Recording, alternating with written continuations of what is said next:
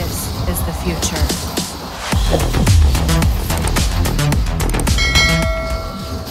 These manifestations, they aren't from the neural circuit. Destroy them. They are drawing from your life support.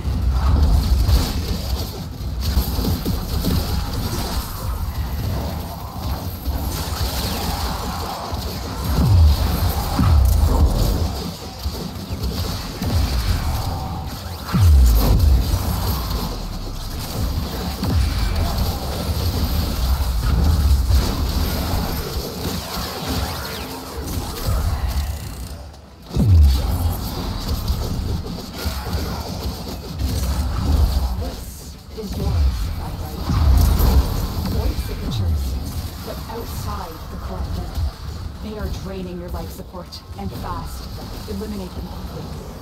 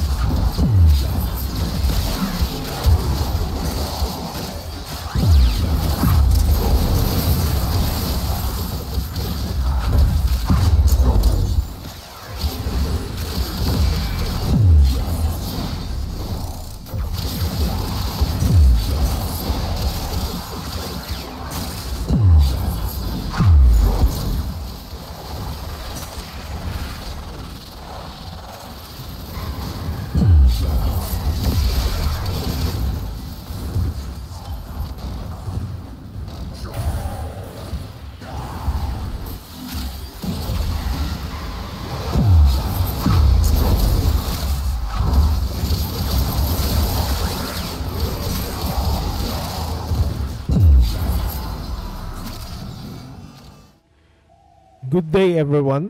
So let me share to you the Kullervo build I was using earlier. The build focuses on damage over time mechanic that melts enemies in seconds.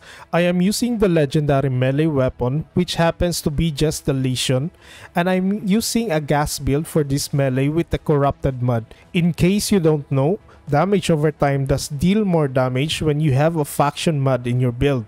And of course, condition overload will make the damage even more busted with the elements and physical damage we are spreading to the enemies. Along with the elements I have in my companion using the Hellstorm with the viral and heat build. Also, gas is not the only element that creates this enemy melting process so sweet. It so happens that the Lesion has high slash values that it pairs well with gas, allowing more damage over time effect. If you slash enemies that are affected by collective curse with the Lesion build, they will melt in seconds, and acolytes and even Eximus units with Overguard feel like they are also trash mobs in the game.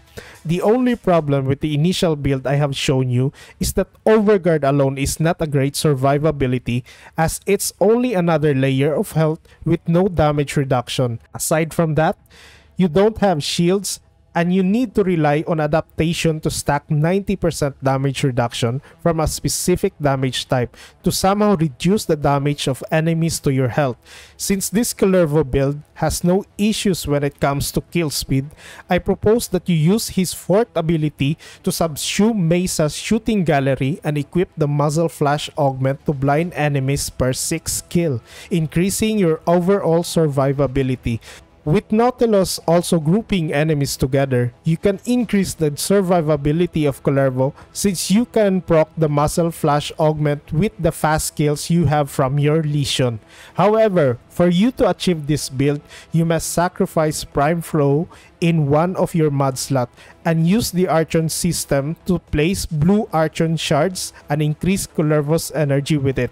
So this is the build I have for my Kullervo, and I hope you will enjoy it as I did in long endurance runs. Thank you so much for watching, and I will see you again in my next video.